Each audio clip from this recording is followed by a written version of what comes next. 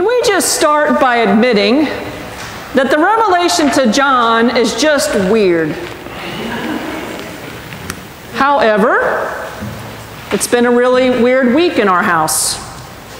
A week that started with witnessing a tragic crash and ended with the death of our beloved dog, Luke. Ever had a week like that?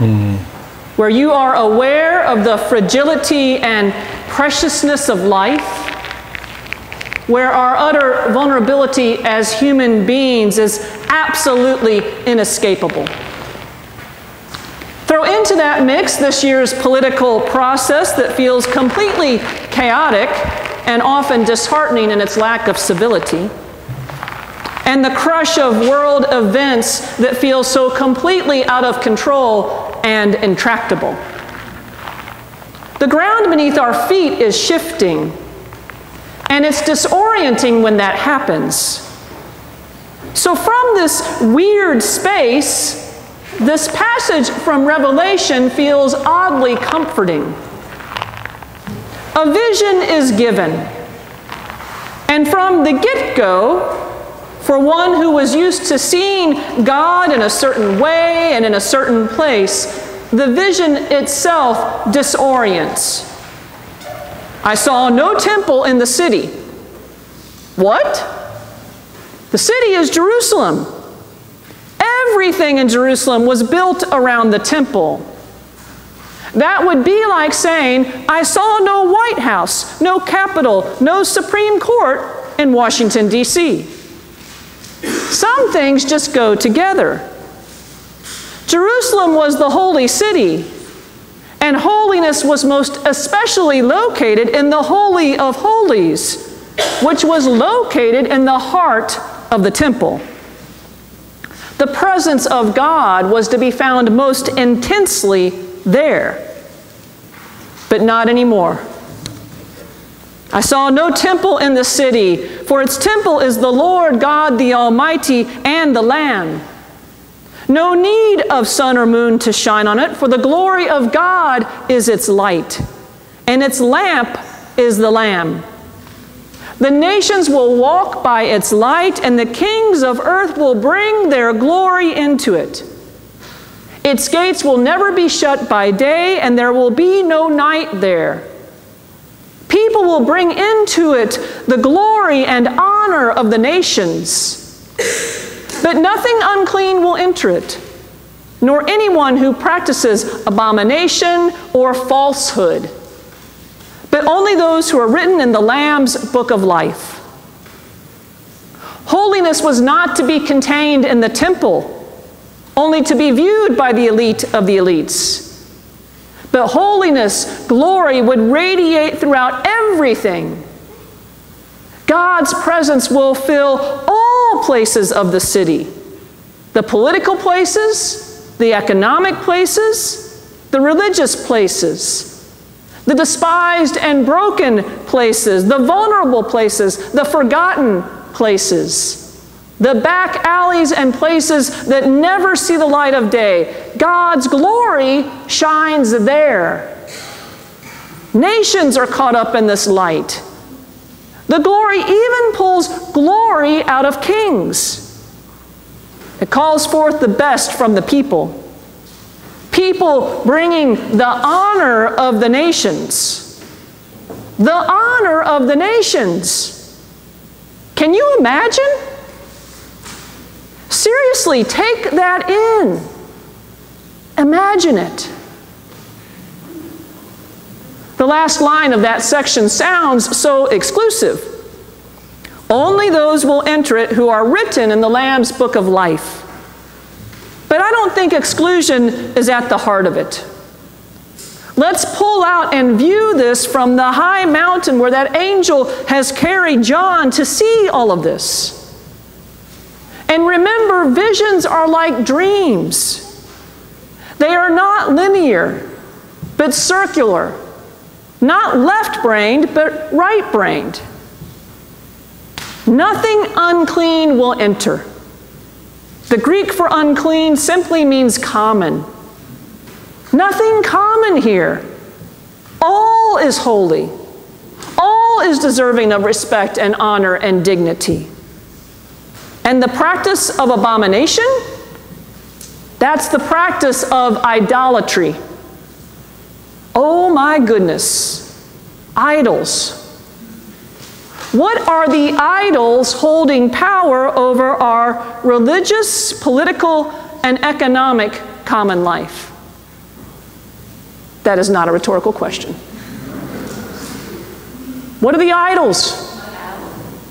Power, money, greed, success, stuff, with 3 syllables. Status, control, security. Can you imagine the heartbeat of our religious, political, and economic life being free of these idols? Practicing these idolatries has no place in this city filled with the glory of the Lord. And those practicing falsehood, deceit, lies, duplicitous words and deeds, not here.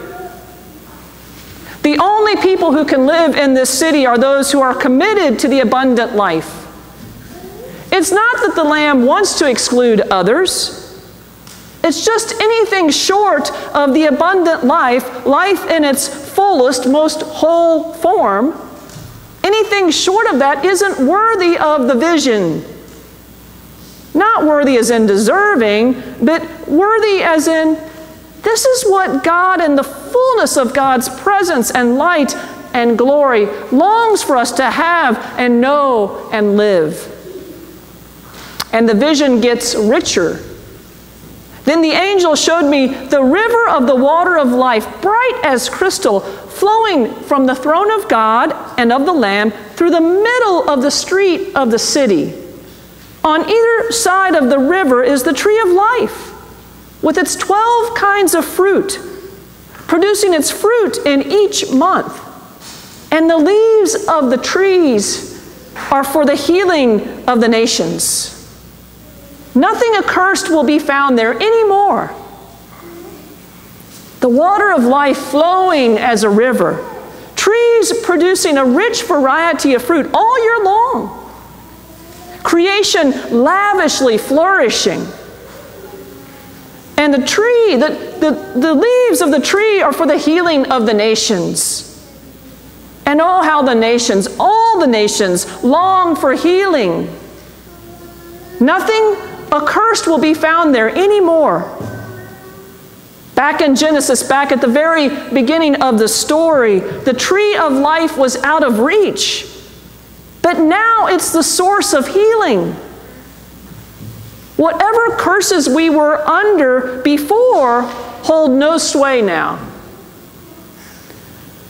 Have you ever felt like some event or experience or some unfulfilled dream defined you?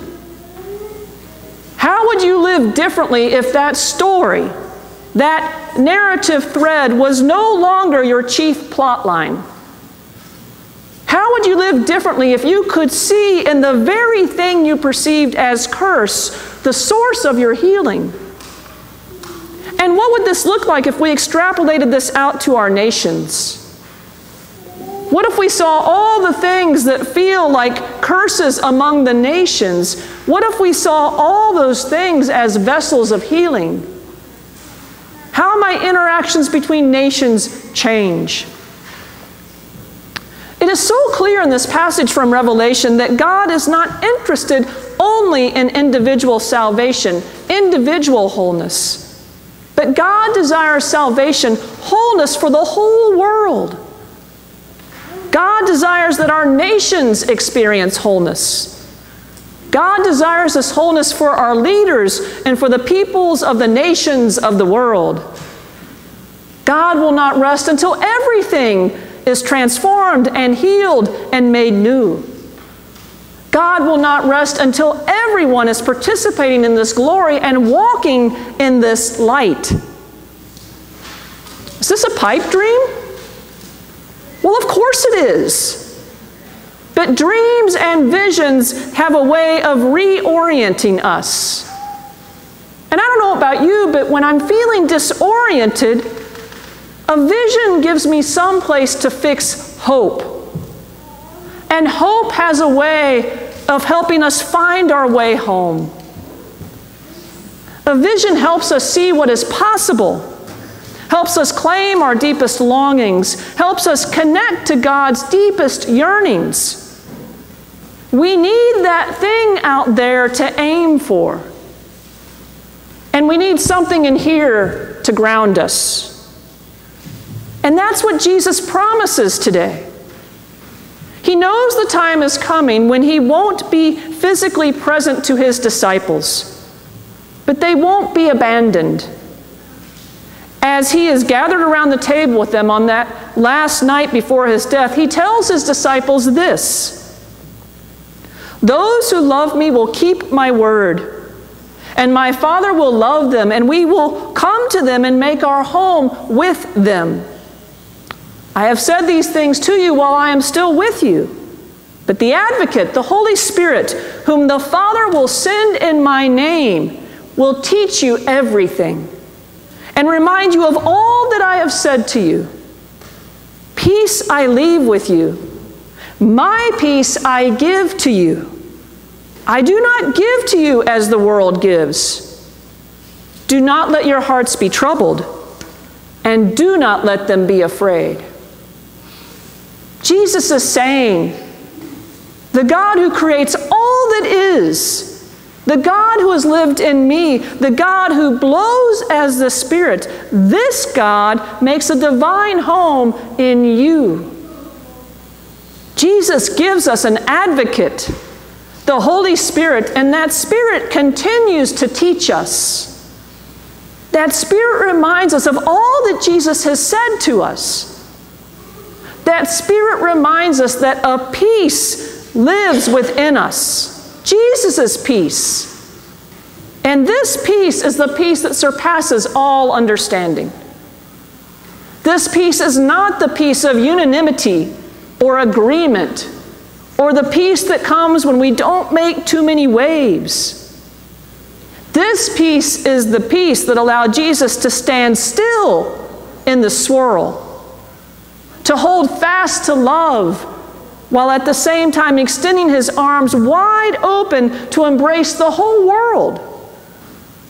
This is the peace that can hold space when everything else wants that space collapsed.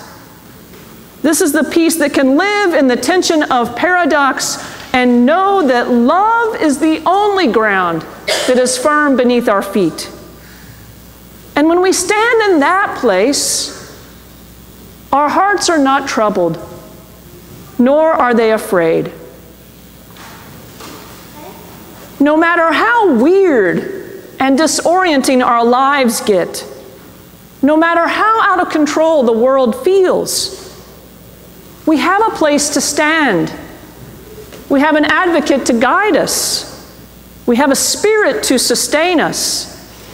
We have a peace that fills us and a love that grounds us. We have a vision to move towards and the inner provisions to make the journey. We might yearn for more. We might long for a 10-point plan. I don't know. But from that high mountain alongside John, and from that seat across the supper table from our Lord, on this particular week, a weird vision, the promise of an advocate, the indwelling Spirit, an unshakable peace, a love that holds fast. I think these are enough.